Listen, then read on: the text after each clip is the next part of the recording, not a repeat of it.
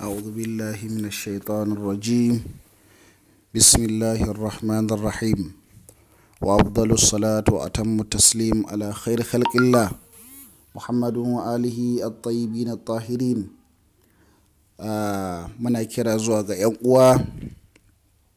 Lallai 'yan uwa suna cikin wani yanayi da lallai ya cancanci, ya dace da a taimaka musu. An sanya musu doka yanzu kada a fita. Shugaban ƙasa jiya wannan sanarwa. To kafin shugaban ƙasa, gwamna ma mun ga yadda aka yi lokacin da ya sanya dokan kada a fita, aka dinga ban mutane ana duka. Balantana kuma shugaban ƙasa shi ma ya zo ya yi umarni da a ƙara rufe mutane, musamman mutanen jihar Kano. To al'umma kowa ya sani ba kowa ba ne yake da wato abinci na shekara wanda ya ijiye. Ina so in ce 'yan uwa majority ana cikin mustawa ne na wato layin fakirai da sauransu. To mutanenmu lallai ya kamata ku tashi ku taimaka wa 'yan uwa. Ku tashi ku taimaka wa almajiran malam. Lokaci ne da yanzu lallai dole mu so kanmu. Idan wani na da buƙatuwa, to lallai dole ka fifita na ɗan uwa akan na sauran wani.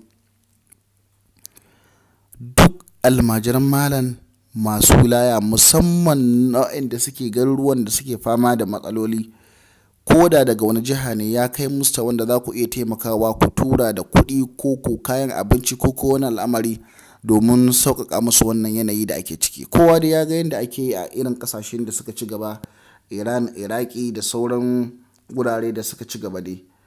To don girman Allah ku taimaka wa 'yan uwa, ku taimaka musu su samu wani sauƙi a cikin wannan yanayi da ake ciki na wannan lockdown da ake ciki.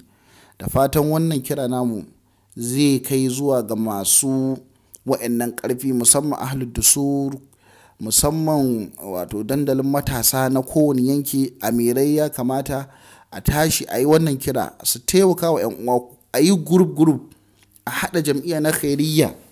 Wannan jam'iyya a sa mata suna Imamul Rida, wannan suna Imamul Hadi, wannan ita Imam Hussein. Kowa ku yi ƙoƙari ku haɗa irin wannan yadda kuka gari ake ta yi mutanen Iran, Iraki da sauransu suke taimakawa mutane.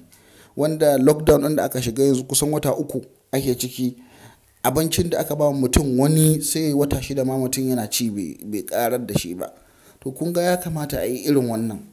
'Yan uwa a tashi a taimaka, kuma ba a tashin ba ne. In aka tashin, Allah subhanahu ta'ala zai taimaka mana kuma zai ga wannan ƙoƙari da aka yi. Da fata 'yan uwa za a yi wannan aiki. Allah kuma ya mana taimako, ya ba mu sa'a. Wassalamu alaikum wa